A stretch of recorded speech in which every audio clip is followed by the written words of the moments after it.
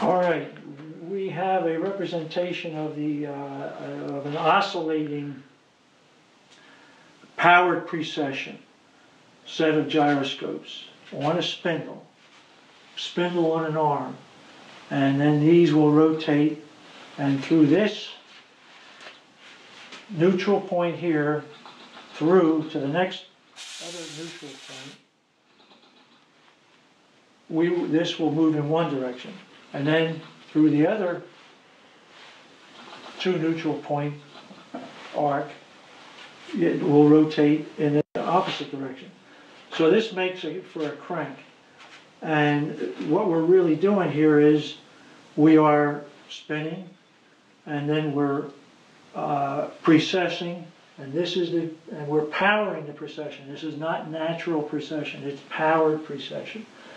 So this is powering the precession to make this go faster than these gyros would want to go by themselves.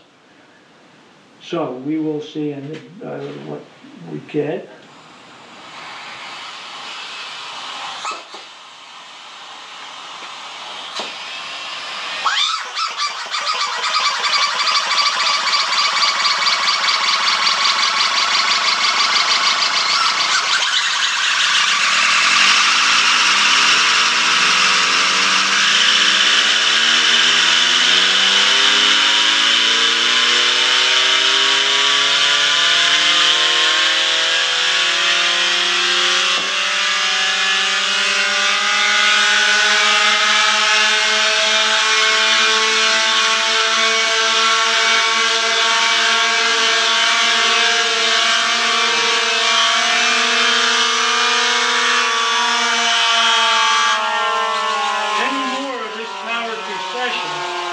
And this would just rip itself apart.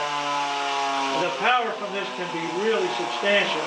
So you would harden everything up here, and this is all prototype type stuff just to demonstrate the motion. But to get real power out of this, we would, as I say, harden all this and get the right ratios and so forth, and then hook this crank either to a crankshaft, or we take this crank arm here and run that to some kind of a drive mechanism. But it would be going to a crank arm, because this is an oscillating powered precession gyroscopic dynamo. And so we rotate basically this shaft, and we can take the power off here, anywhere, but generally then that will go down through a connecting rod and then run a crank and drive whatever.